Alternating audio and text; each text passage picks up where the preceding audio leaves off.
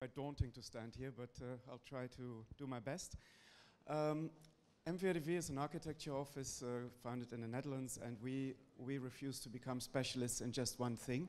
We want to have a very wide portfolio. So this is one of our smallest projects ever, a glass kitchen. It's not very practical, you have to clean it a lot, but it shows that we're not afraid of small things. We also do holiday homes, like this one in Britain, or public buildings, China.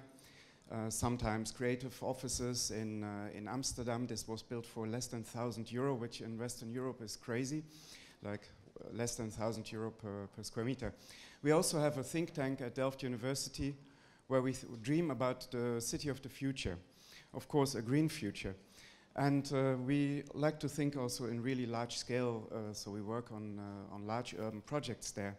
And data crunching, that's what we love to do. We love to play with data and make them visible somehow. Generally, we're really concerned with the planet and also with the effect that we have on it. Like urban sprawl is really something that we are very good at in the Netherlands, so we produced a lot of that. And we also think we have to actually solve it. Urban density is of course really sustainable, but then who would want to live like that? That's really stressful. So our dream is to combine those two things. So you have the comfort of suburban homes stacked on top of each other right next to the opera in the city center. So that's the dream, and since 25 years that's what we're trying to do. I'll show you some of that. Of course, we transform the planet as we speak. We just heard a very nice presentation about this. We knew this already for a long time. Since the 70s there was this warning that it's going to happen, and now it's happening. We also grew up with this knowledge that, that technology can actually be part of the solution. And there's more and more technology coming up. But as the warnings get much heavier and more frequent and urgent, at the same time, the building industry is not really reforming. So how can you do that? I think we just saw a wonderful example how it's possible. And we're trying every time to do something. How do you transform construction? Well, we also made a publication called The Green Dream, where we discuss everything sustainable, all the labels and so on. It's a very big publication, so I'm not going to show too much of that actually. But one of the things is a bit provocative, maybe, that green buildings are quite ugly. And why is that? Because they attach stuff to buildings, like here in Bochum in Germany. This is probably not how we're going to win the green revolution. Also, sometimes there is this consensus that we have to have 35% glass only, which leads to really dark buildings. And we also just learned that that's not a good thing. So how to do it better? So we try to make really remarkable buildings that sometimes just scream out loud that they are sustainable and that they recreate artificial nature. But sometimes we also make buildings that are the contrary. So here you see a glass house. Inside there is a book mountain. It's an advertisement for reading, built for a very small and not too rich community in the Netherlands. And it's a glass house, and normally this is one of the worst things you can do in terms of sustainable technology, but it was solved, and it is one of the most sustainable buildings on a budget, on a very small budget. So it is possible. You can actually get away from these rules about sustainability and do something innovative and new. And we're also building the first smart city of the Netherlands. And it's not just smart, it's not just digital, it's also green. It is circular. It is an energy neutral city, and we're going to open it in 2022. And what we do here is that we actually merge the nature with the building, with healthy systems, and also with digital systems. So this is not just a smart city, it's also a city where humans and nature are in a symbiosis. This city actually starts as a horticultural show, and then it will become a green city center. And every building has a partner, and that's a plant. Like the sports center will have the birch tree as a plant. We are trying to transform the skyscraper, and we just had a very nice lecture as well about skyscrapers, so I feel now a bit bad to actually talk about this. But we built one in Lego, so you see here, this is a Lego tower, And in terms of urban scale, the skyscraper is not performing very well. It basically sucks the life out of the city. You get in, you can go up and down, you look out. You probably don't know your neighbors because they also look out, everybody with its back to each other. But if we just change one of these Lego stones, we could have something really interesting. Now, can you see that? It's a bit wobbly, but it's there. So actually now you have an outside space. You can go outside, you can have a barbecue. And while you have a barbecue, you can look back to the building and you say hi to your neighbors. And now suddenly we have a European skyscraper, a skyscraper that has human scale, by just changing one little block. And then we change more because we have these cool computer softwares, and then we change a lot more, and then we end up with towers like this. We had to build it in Lego, of course, so Lego sent us 1 million Lego stones. And this tower actually has the quality of an Italian mountain village. It's exactly what you want to have. You have piazzas, outside spaces, you can have an apple tree and everything. So that's nice. So we built more with this 1 million Lego stones, and sometimes you need to just innovate without being hindered whether you can realize it or not. Sometimes it's really important to think out of the box and not think about, can we pay this? So we did that. And then we had these 16 towers and they weren't enough, so we started to script a little bit more, and then a little bit more, and then we had this field of 360 towers, and then we built them in Lego, so Lego sent us another 1 million Lego stones. They're now still at Delft University. And so basically we created the European tower with all the European qualities that you might want to have. An open, porous tower that brings life into the city. And then we tried to build them. Now this one, we won the competition in Jakarta, but it didn't happen yet. Who knows, maybe it will one day. But this skyscraper in Rotterdam is going to be built. And here every apartment is unique. And it's for the middle classes. So now with the scripting software we can actually make it happen.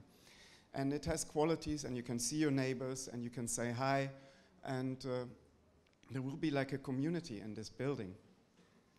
And this is not ours. This is actually the most expensive building in Germany. They wanted to sell it for 14,000 euro per square meter, and then the developer went bankrupt because basically even rich people thought this was not such a nice design. It's just a box. Who would want to live in a box just looking outside?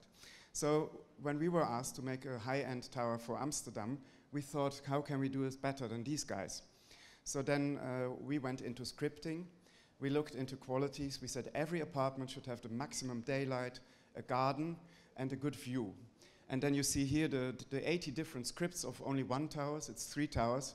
The red ones, they don't work. The green ones work very well, and actually there are only 2 or 3 really dark green ones that are quite perfect. So this is how we conceived this building, by having rules made in scripting, and an architect would have done a year over this probably in the old times. And this is how we're building it. It's now under construction in Amsterdam. It's a retail plinth, then we have 4 layers of large-scale offices for tech companies. In 20 years, when the lease stops, we can actually transform them into apartments. And then on top we have apartments. And it's all very green. The city wanted to have public space in this development, and it's very important that the city comes with conditions, that the city is in control and makes the city nicer. And here you have the public space, so you can walk on stairs all the way up around the central tower, and you have lots of cafes and restaurants on your way. So this is nice. This is the valley, and here you have a green valley. And of course it has labels, and yes, they are important for marketing, but they also force us to actually apply them. So we didn't have the active house yet, but who knows what we can do. And here we have the dream then. This is the dream of suburban life. Yeah, you have a barbecue with friends on top of Amsterdam's central business district. So this is really what we want. This is not what we want. This is a new, a new neighborhood in Frankfurt, and we think it lacks quality. You put people into boxes, then you put them into this master plan that actually looks like Soviet master planning. And then we have these people who have to go in there and who have to pay all their life for it, because in Soviet times at least you would get them, and here you have to pay 30 years of mortgage. Will he do that? I don't think he deserves it. And so when we were asked to do 3,500 apartments in Bordeaux, we looked at this brownfield. We used this existing structure, made a lot of volumes, very small streets, intimate streets, and then a very simple thing. We put some parametric design over the roofs so that you have 2 hours of sun even in winter in the ground floor. And then we have this crazy roofscape suddenly, and the buildings that come out, they look kind of old-fashioned, but also modern. So this is this new part of Bordeaux where you have parametric urbanism applied, and nobody can get rid of the tower. The tower is then part of the building, so they cannot save money by actually cutting off the tower because it's an urban regulation now. And there you have a very nice urban space with small streets, friendly to people, and this is perhaps more what the new generation could enjoy, to live in a green piece of city that has the quality of the medieval city, but it has also the quality of the modern city with more light and more friendly surroundings. And that's Bordeaux. And here you see the cut. This cut actually makes sure that this apartment has enough light. And then could you just stack these dream houses on top of each other? Sometimes we try, and in Montpellier they didn't think it was appropriate, they thought it was too loud. But then we really like this. Can you imagine that everybody designs their own house? So we made this Ego City project at Delft University. We said, okay, we have 17 architects and we have 17 clients, egos. And you have a Desperate Housewife in there, the Big Lebowski, and Marilyn Manson. And the students were thinking about, what's the dream house of Marilyn Manson? And what's the dream house of this guy who loves roller coasters? Of course, a house with a roller coaster. And then they made these houses, and then we put them into a computer program, and they pixelated it. So these are the volumes of the houses. They look a bit weird, but it's okay. And then we put them into a software, and the software then mediates between all these different houses. So nobody should lose too much, but there is a little bit of compromise, but then it fits into a box. The box is important, right? It's cheaper to build. So here we get this mediation process, and in the end, we succeeded to put all the dream houses into a box. And then we go from ego to we go. This is We Go City. And it's lovely, crazy, it's still a slab, and it's nearer than you think, because with all this new software, we can actually build these things much easier these days. We already built one at Dutch Design Week, and it was occupied by students for a week, and it's all MDF, so not very green, but it's still there, so we'll probably build it again. Maybe you want it in Kyiv. And the next step, that's even cooler. So imagine that we now, this is now something designed by people, but this building is empty all day because people go to work and then the building is empty. What if the building would just morph into an office? What if we would just get rid of concrete, glass, and steel? Steel is the future. What if the future would be nanotech, and we would have all this cool stuff that would develop around us? So you leave your house in the morning and your house disappears, because the nanotech that is made, that basically shapes your house, is then turned into an office. So you would have the fully adaptable city. Now that's a bit science fiction, but science fiction is really necessary, because we already learned that Nike has cool sneakers now because of a science fiction movie. So sometimes you need to think really far ahead to come to some kind of innovation. And sometimes it's much easier and much more low-tech. So we are also trying to transform the car city.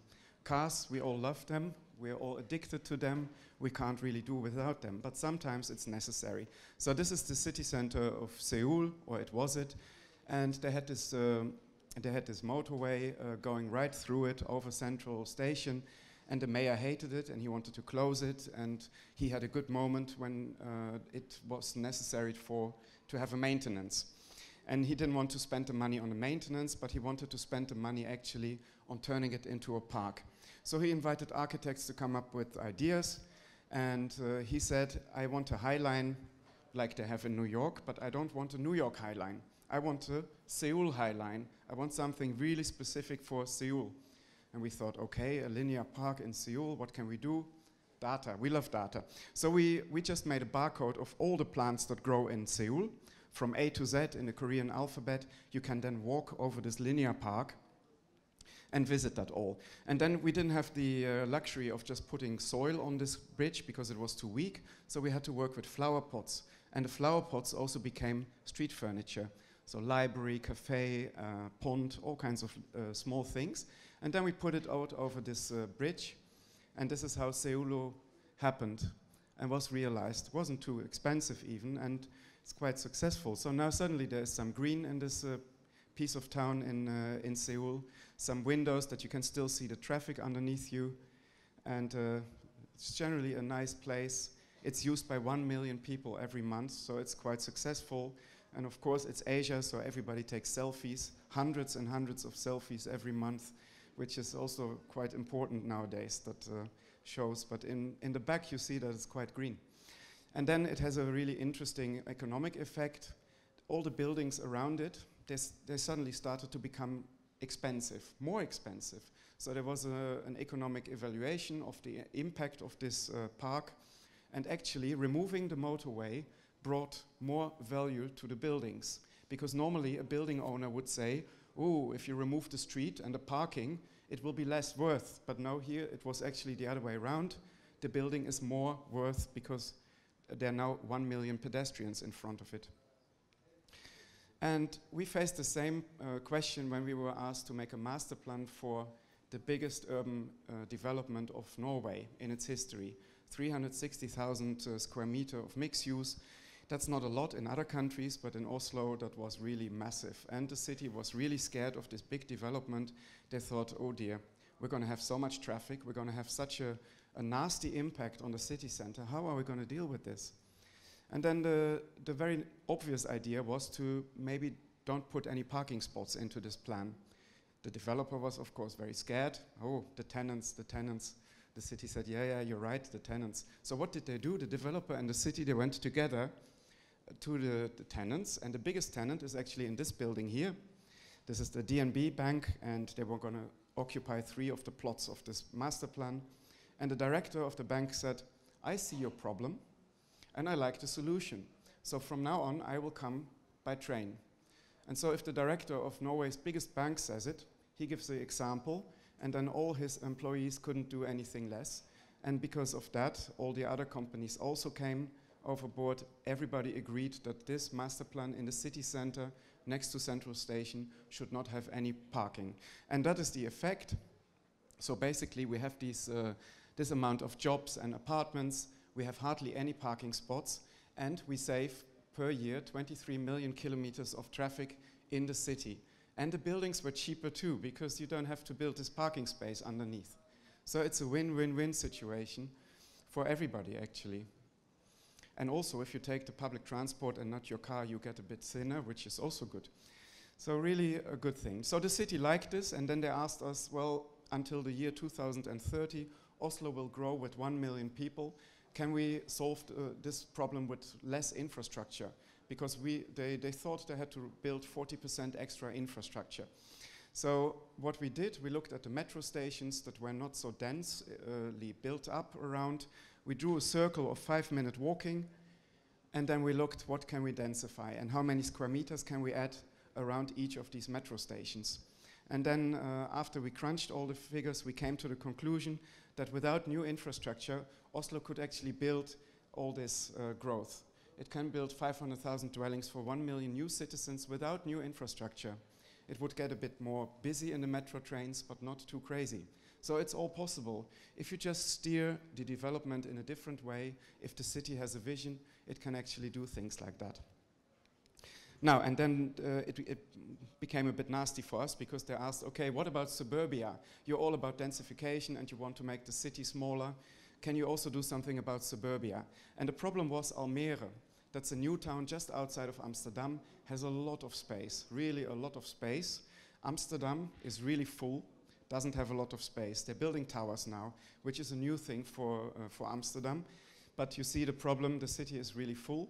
And then on the other side, nobody wants to live here. And it's now used as agricultural farmland. So how do you get the people to be there, to live there? And how do you turn this into a good suburb, not a bad suburb? Okay, so that was the task, and we looked at SimCity, the computer game, and we thought maybe we could do some urban planning like a game. So we apply a certain percentage, so you can have a little bit of building, streets, public green, and then agriculture, as much agriculture as possible, at least 50% or more.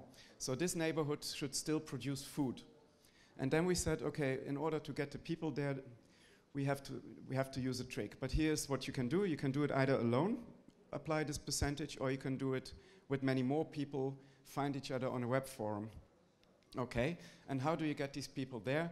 You offer freedom and liberty, because in the Netherlands we have so many regulations, it's really tough if you do want to do something special. So what we did here, the city of Almere abandoned all regulations in terms of construction. So now if a new building needs to come, they send us an inspector to check the safety, but they don't care about the construction laws anymore. And then here is what's happening. So you get more space for less money. You get a lot of space for less money. But then the city doesn't see why the city should be responsible to build a road for you. So the question then to you is, if you get all this public land for so little money, then you have to take responsibility. You have to build your own road. You have to build your own electricity. You have to build your own water. If you want a school or a bus, do it yourself. Doesn't work for everybody, and you have the liberty to go elsewhere. But if you want to live there, with all the liberties, you also have to take responsibility. And this is how we thought about it. So you can actually then just do whatever you like. You have to be nice to your neighbors, so that's one of the main rules. And this is how Almere Oosterwold started. There are now 150 houses realized, and it will be 15,000. And here you see the kind of people that come, dog lovers with chicken, food production, very important. And the roads, they have to learn to build roads together in communities. They had to learn how to talk to the electricity company and the water company. And most of the houses are off the grid because these companies, they don't want to talk to private people. Here's a vineyard. That's the school. It's just opened in a tent. That's the school toilet. It's attached to a filter, so it's a very highly sophisticated system underneath, but the toilet itself doesn't look so sophisticated. Now imagine in highly regulated Netherlands, that's a school toilet. That's really special. Now this guy lives now in a park. He always wanted to live in a park all his life. Now he just built himself a park, put his house in, and now everybody is welcome in his garden. And then you can do everything you want in terms of architecture. There is absolutely no rule, whatever. If you want to live traditional, fine. And if you want to live in your camper van and you want to build yourself an indoor camping spot, that's also fine. That's what these people did. They love to live in the camper, and that's how they created their own life in Almere. I take you to Rotterdam, post-industrial city. It was a very successful medieval city, then it became a trading port, and then the Second World War actually destroyed the city center. This is the market area just after the war. And then after the war, they rebuilt the city, rather modern, only 20,000 inhabitants in the city center, a lot of retail and offices, but no life. Tough. How to change this? So the city noticed if they put a market, an outside market on this space, then suddenly there is a lot of life. So in 2004, the city had the idea to actually have an outside, a covered market, all the time open, to live up the city center. And then they didn't have money, so they wanted investors to solve this problem. One of the investors called us and said, yeah, we need to build a market for the Netherlands. Okay, we don't have markets in the Netherlands that are covered. Shall we go to Spain and check how they do it? Learn from the professionals, yes. What did we learn? We learned how to stage food. It needs to look really great. We also learned that if you close down a market hall, you close down the neighborhood. So that was not a good thing, needed to be open all the time. We also learned that this kind of messy market is working for Spanish people, doesn't work for Dutch people. We are much more clean and we don't want to have a low ceiling. So then Winnie Maas had his first wine in a bistro or something, and he started to draw this thing. So we have a cathedral for food, and on top you have apartments. Wow, so the developer thought, wow, we have a winner, we're going to build this thing. He went to The Hague home to talk to his colleagues. They said, no way, way too expensive. You can't do that. Okay, so what can we do? So the developers made themselves a financial model, said we can have a rental slab and a condo slab, and that has to pay for the market hall, so we make the market hall as small as possible. Said, okay, that's troublesome because you're not going to win the competition with this. The city of Rotterdam really wants to have architectural quality. How to deal with this? But okay, so we built a model, and models are really important because you can play with them. And if you then have a model of this, you can also turn it around. Said, hey, that's interesting. Can you still afford it if we do this? Yeah, maybe. They calculated, said, okay, we could afford it. So basically what we do, we use the walls, we make walls by using apartments, and we have a roof made out of penthouses. And then suddenly we have a huge space, 40 by 40 meters, 120 meters deep, just like that, for free, as byproduct. That's nice. Okay, bit round, yeah, but problematic with the elevator, so elevator back in, and then a bit more money for the retail downstairs, plop, and suddenly we had this shape. And this is how it was built in a very economic way. So it's actually 2 buildings that can stand up all by themselves until the top, connected with a bridge. And this is how Market Hall Rotterdam was made and built, opened in 2014. I'll walk you through it. So we have 100 market stalls. They're all very different and all very exciting. And then also lots of restaurants, a lot of hipsters we have in Rotterdam. This is the interior, beautiful art piece. The art piece is very important. We had to have a really big window. We didn't want to have any structure in the window. Therefore, we used steel cables. It works like a tennis racket. In between the glass, it's actually silicone, so it's even flexible. So if there's a bit of wind, it can move if necessary. And it's single glazed, so that it doesn't reflect too much, so that you can see the art piece inside. It also meant that we couldn't heat up the interior because then you would have water against the glass. That's nice because we could actually get BREEAM very good with this building by not heating or cooling the interior. The fresh air just comes in underneath the glass facade and leaves all by itself without any help through the roof. It's like a fireplace, very simple system. Low tech, extremely low tech, and very low budget. And then you have lovely apartments. They all have an outside to the city, and half of them also have a window to the market. So you can live with the market in view. And very nice apartments. Half of them are actually social housing, so for the lower middle class. And this, for example, is a social house. And these people, they look into the market hall like an inverted attic. And then the rich people, of course, always, they live on top. This is Nicole with her dog. And she has a very nice apartment on top, and she has a window to the market where she can walk on. So for PR reasons, we use the baby to show that it's perfectly all right.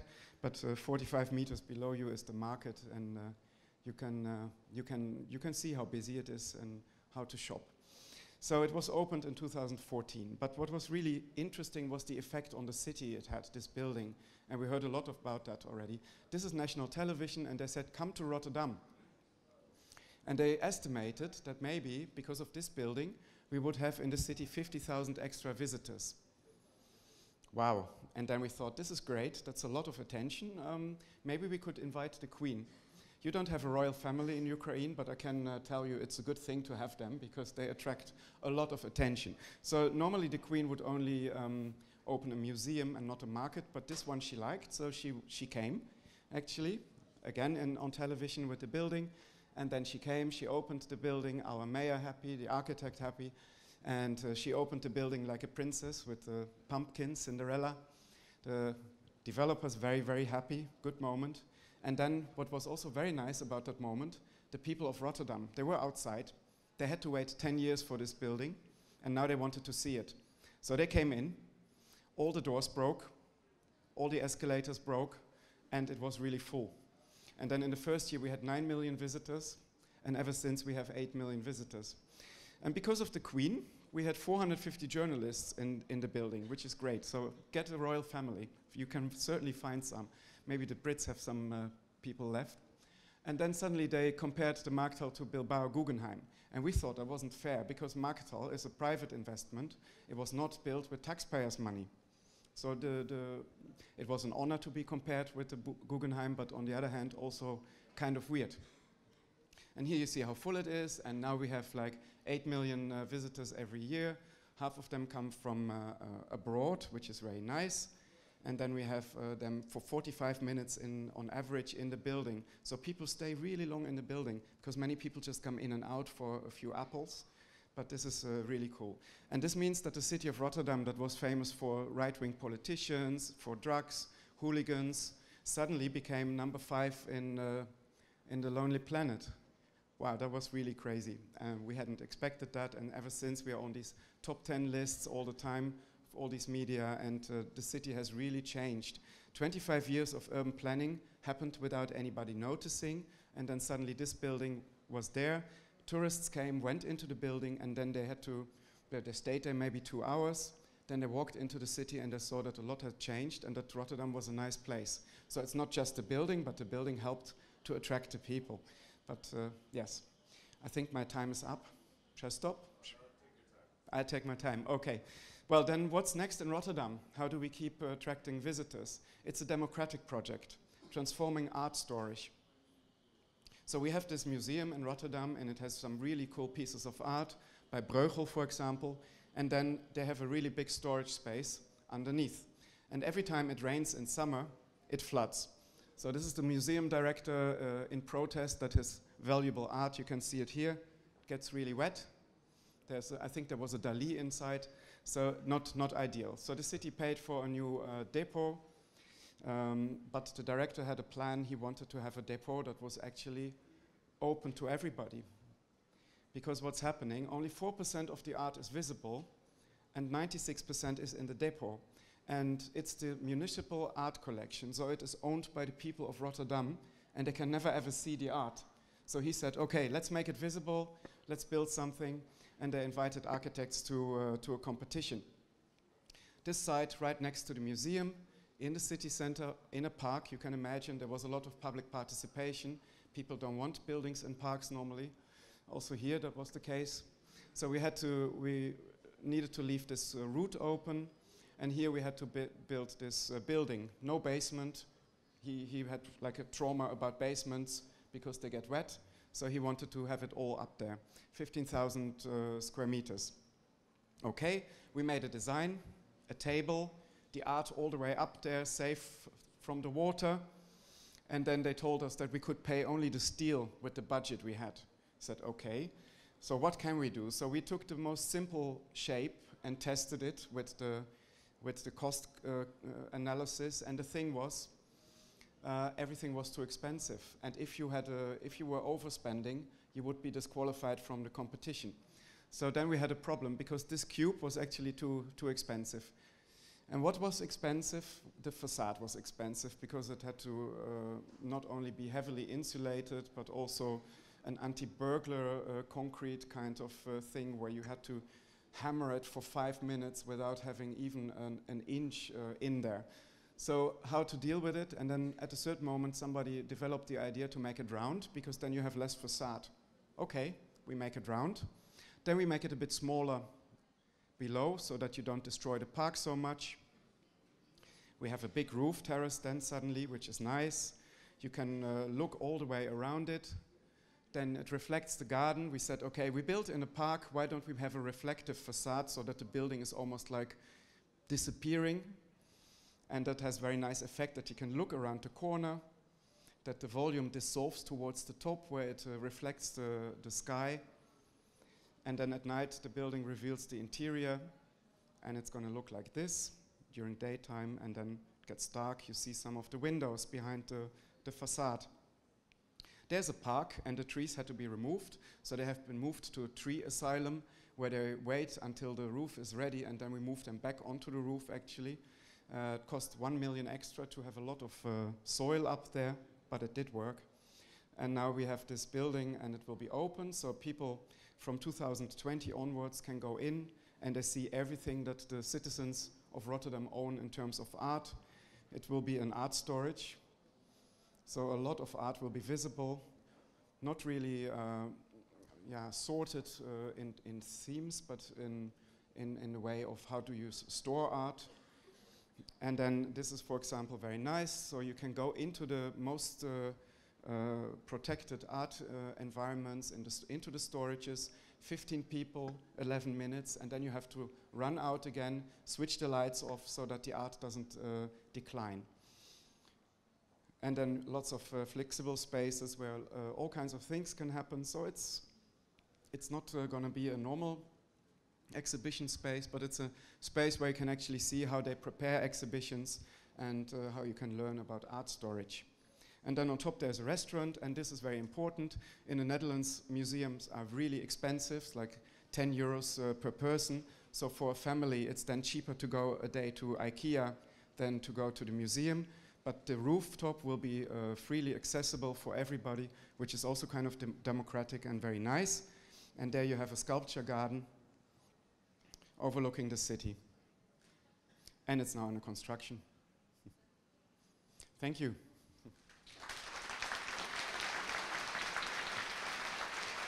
Thank you, Jan. That was fascinating. Very interesting presentation with amazing storytelling sort of sequence. For me, the most interesting part was when you mentioned obviously the process of design and the stories behind the buildings that you make. But the most interesting part was your comment about model making, how models would actually reveal something new to you. And it was clear to me from the beginning, before you actually mentioned the model of the actual restraints that you had to work with the two towers and the penthouses in the center, when you were talking about the generative models that you were making. And that's definitely, a sort of emerging technology of the future of design. And new designers are actually using those computational algorithms to generate variations of the same model or the same idea. And you mentioned a very interesting comment where it would take a year for an architect to design all these towers from which you can choose from, which would take a couple of days for an algorithm to run. So my question to you, I guess, would be, how seriously do you take this process at MVRDV? Is it actually part of the planning process or the sort of sketching process? Or is it still a sort of a more modernist approach where Winnie Maas would be sitting having a glass of wine and sketching something on a napkin and then send it over to the guys at the office and let's make it a building? Because it seems like that's kind of not the case anymore, is it? No, the genius that makes a sketch and it's going to be built, that's not happening. I also showed you the sketch because it didn't happen. It was maybe more like an art piece rather than a building that was possible there. So we have teams and we work in teams that conceive architecture. So who has the idea is not clear. It's MVRDV, it's us as a team. And even if we have computer models and even if we have all the software, even then we still build a physical model and put it on the table because then everybody can talk about it. It's a social process to make architecture. And we also invite all the consultants, like the engineers, they come, the fire department, whatever. They're all around the table and they can say something about this model. Very important. Even if we have made it in an algorithm, then after that somebody goes to the model shop and builds the model so that we can discuss it, whether it's working. And it's so simple. Even we have all the gadgets in the office, so you can go through virtual reality and look at the building from the inside. But still, if you have the model in your hand and you see it, it really adds something that virtual reality doesn't I definitely agree.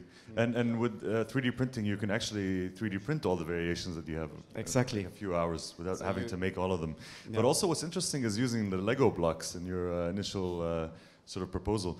Were the Lego blocks a scaled sort of version of a material or a unit or something that you had in mind? Or was it like a sort of voxel that you're designing with? Is it, a sort of restraint that is in the scaled beginning, in real life?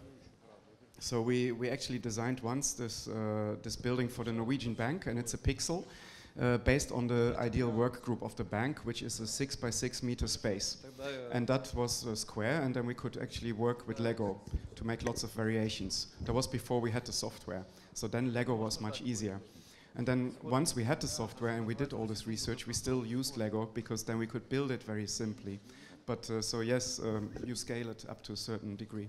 Amazing. One more question. Sorry, it's just so interesting for me to see the work. This is kind of like I was just interested to know, for the last project, the market hall, the units in the center for the penthouses, right at the top, you know, how do you get natural light in there? Well, there's a light courtyard in the center. Which is the market? No, from the roof. So the roof has gaps, and there is a courtyard, and you have the living room and 2 of the bedrooms around it. And some people even have a bathroom, so they can, because it's total privacy. It's almost like a Roman villa on top of the city, where you can be in your bathroom naked in the sun without anybody seeing it. So it's really comfortable and nice. But this courtyard still comes with the window, so you have also some daylight in the market hall. But if you walk over it, then people can see you downstairs. Not from a very flattering point of view. No. Right. Do you guys have any questions for Jan? Okay, can you please step here? Anyone who has questions, please step behind the gentleman. Okay. This one? Hi, Jan. It was a fascinating presentation. I have a question. It's more of what are... I noticed that there was a lot of beautiful images of buildings with outdoor green spaces and kind of private spaces, but also some public spaces. What are the challenges of achieving such of these type of outdoor spaces, and how do you go about making it happen? Because I can imagine that there's a whole maintenance plan behind it. People from the who own the building, they probably have to pay a large amount of money to make sure that the green stays green. And so it's just, what are the challenges to having this done, and how do you achieve it? Well, the Valley, this high-end building in Amsterdam with all the greenery, an architecture critic received a critic award by trashing the building, saying that it can't be done because the green will probably not grow. That's the general idea. But so the challenge was to actually have enough soil on the balconies, so that there is enough earth that the roots can really root in there. And the other challenge is to pick the right plants, because up there, even in Amsterdam, it's quite alpine. So there's a lot of wind and sun. It's dry. And so how do you keep them alive? For that we have engaged Piet Oudolf, the landscape designer, and he made an overall plan in different climate zones for the building, and then it will be maintained by one gardener. And this is a really high-end development, and so therefore they can pay the gardener. But you also might remember the Bosco Verticale in Milano by Stefano Boeri. I think that's not a very expensive building, and it still grows. So it's really, you have to think about where are the plants in terms of the building. And also here, you can actually script it, because you can test how much rain, water comes in. You can test how much sun and wind is there. So, but these are kind of really big challenges. With the museum, the challenge was that we wanted to have really real-sized trees. So there was also a storm threat. The storm could just basically remove the trees from the roof. So we needed 1.5 meters of earth. So that was a bit expensive, but then you get real trees instead of some shrubs. Sure. Thank you. Any more questions? Okay, thank you so much, Jan. Thank you. It was fascinating.